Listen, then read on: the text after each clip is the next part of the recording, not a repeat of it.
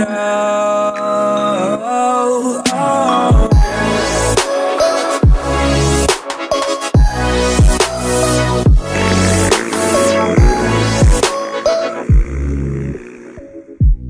what's up guys? Today I'm going to show you how to do this really cool sky transition.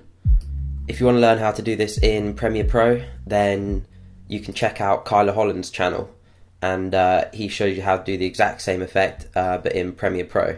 I'll leave the link for his channel in the description if you want to check that out. So what you're going to need to make this effect work really well is a couple of shots with a nice sky. So I've got 2 drone shots, and then I've also got a time lapse of some clouds just to kind of add to the effect. Okay, so the first thing I'm going to do is copy and paste this shot because I'm going to transition from that shot to that shot. So I'm just going to turn this into a compound clip, hit OK, and then I'm going to go into my compound clip and I'm just going to turn the scale of these down to 40%. The bottom shot I'm going to move down, and then I'm going to turn the top one 180 degrees. I'm actually going to change the scale to 50% on these, and what you want to do is just put those together, and then next thing I'm going to do is I'm going to get my clouds and I'm going to copy those into my compound clip, and I'm just going to scale those down. I just want the clouds, so what I'm going to do is add a keyer effect.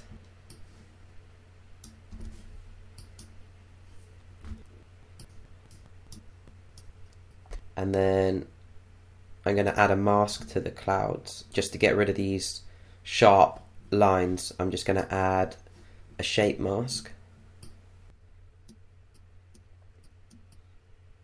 just like that, and I'm gonna fade them out into the edge of the sky there.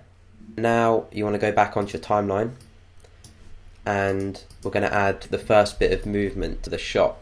So what we're going to do is scale this back up so that it fits the screen, and then you want to hit the transform button and go down, right down to where the bottom of the shot is. Just hit the keyframe button, and we're just going to add the movement. I'm going to let the shot go a little bit, and then because I haven't moved it, I need to add another keyframe just so it doesn't start moving from the start, because I want it to start moving from there. And now we're going to move it all the way down to the second shot, and now if we play that back,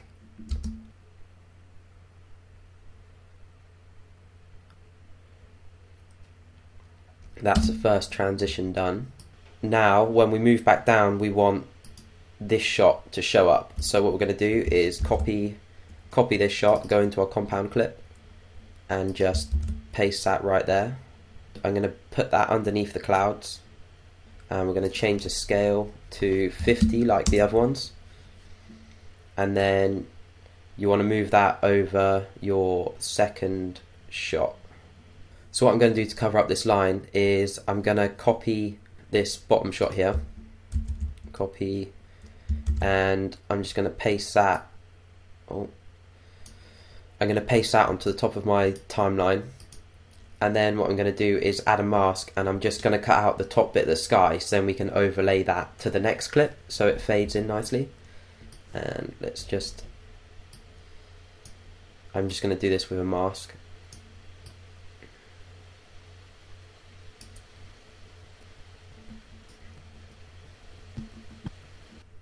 Okay, so let's go back to our timeline. We don't need these anymore. And now if you bring up your keyframes, that's where we get to the top. Going to hit the transform button again and move along the timeline and just move our compound clip back up, and then you should see the second shot. So we're going to put there. Okay, so now this is what we should have. So it goes up and back down. So yeah, it's looking pretty good, but as it starts to go up, it kind of jolts, and then when it comes back down, it kind of just stops abruptly.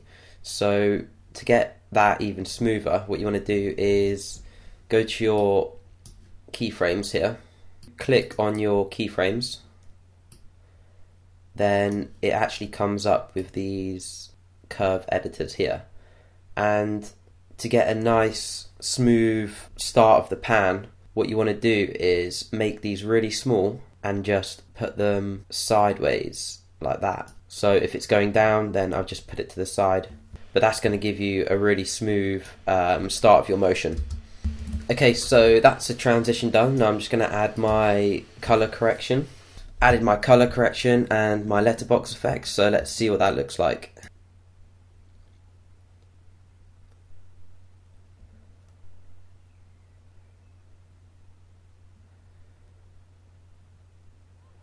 So yeah, there you go, that's how you do this epic sky transition effect.